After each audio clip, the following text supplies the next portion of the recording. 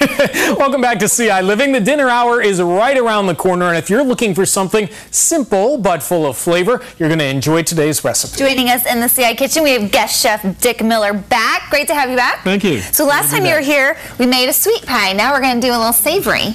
Pie is good, so this is going to be a meal pie. Ooh, okay. And I feel like, pie is really, it's not easy to make because you have to deal with the crust, and then you're dealing with the inside as well. So you have a couple tips and suggestions for folks. I know when you make pie, you always have to have these treats that you enjoyed last time I was here when we did corn pie. So you have to have that. But with chicken dinner pie, I'll go ahead and eat these. So. Yeah, you might as well. I think I'll keep talking and stirring, and you go ahead and enjoy those. Well, does a crust for like a savory pie versus a sweeter fruit pie, are they the same or different? The only thing the recipe says to use a little thicker crust for a chicken dinner pie. Okay. I don't follow that so much, but I'm not sure it's necessary. So what have we got in the pot? This is a chicken dinner pie. It's a combination of first you start out cooking your chicken and then slicing it up into some bite-sized chunks, and then you add a can of, we use Veg-All because it includes potatoes in the vegetables. Oh, that's smart. And my wife likes potatoes in her chicken dinner pie. This is a good time of year, though, to experiment with some of those fresh vegetables that are coming up in the garden.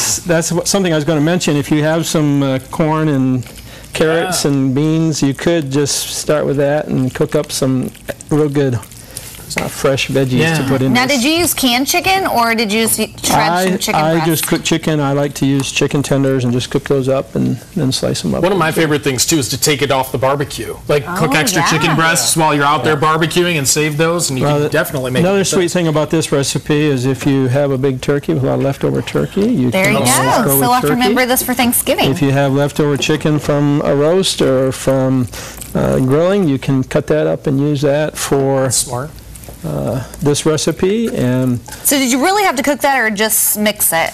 Well, at this point, I came in with it cooked, so I'm just mixing it together. Mixing it? Yes. It didn't need to really get warmer? That's good. Well, it's going to get warm in the oven because we're going to cook it for 40 minutes at 425. The magic of television, we're kind of simplifying this process, too. But I want to ask, too, does that need to go in the oven right away? Well, yeah, we're going to do that here in a minute. We're first going to put a lattice topping on it. Thought about making Heather do this to see how her weaving skills were. But I took basket weaving in college. Well, there you go. All kinds of classes. Yeah. So I was in science and you were in basket weaving? Is that what you're telling me? That's funny. That's all. You can go toward the end with that. Okay, like how many across? That's enough? Yeah, you can do. Okay. I brought enough for 8 for each direction. Oh, okay. Am I out of room? I should probably move a little bit. You're good. Okay. When it gets all done, it's really not. You're not going to be able to tell. Okay. So now you have here's to is you got to weave here. So. Oh gosh. Actually, you just go like this. Oh, just lift it up. Nice. Like that. It all comes right back to you, right, Heather? It is. It's like this, like I just was in the course like last week. Maybe it's a 2-person job. Oh, look at that. It is. See it up. Had I been a good co-host, I would have been helping you. That's okay. Dick and I are a good team here. There we go. That's funny. We have One a nice more? lettuce topping. Okay. Now, do you have to put anything on that? Just have to work a little magic here to. That really was easy when you had a partner. Do you feel like your kids could do this, Heather? Because I feel like this is. I don't know if mine could, but. I enjoy your kids on the show. I think they'd have a lot of fun making this right now. Yeah, they probably would. And this is a tradition for your family, right, Dick? Well, when the family's going to get together, we always ask them, what do you want to eat while you're with us? And chicken dinner pie is one that makes the list. Yeah. Do you make your own crust or do you buy that store-bought? I make my own crust. Oh. You should remember that from I should. that pie we made, that I keep eating all of these.